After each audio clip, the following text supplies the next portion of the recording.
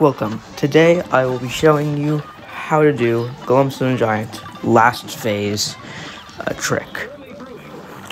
So basically this is going to be a full run, so I can commentate everything, and you can see a pretty reliable strategy for being Glumstone relatively fast. This is not the best run even, or my best run. It's just a pretty solid strategy that works most of the time. But anyways, if you like this kind of content, don't forget to like, subscribe, and share.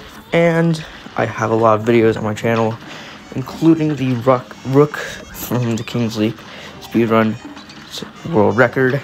So check that out. But basically, during the last phase, you can get a shot off at the start before you do the trick. And it's very hard. And you can also get it in the wrong spot to where you just sometimes it just doesn't work, or you do it too low and you get hit. But here, basically all you do is just jump, EX, and roll. And now you do have to watch out because you can get hit by the bones of meat, but all the skeletons run out eventually, so it's pretty easy.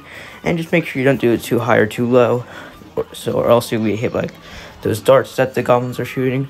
But anyways, thank you for watching, and I'll see you in the next.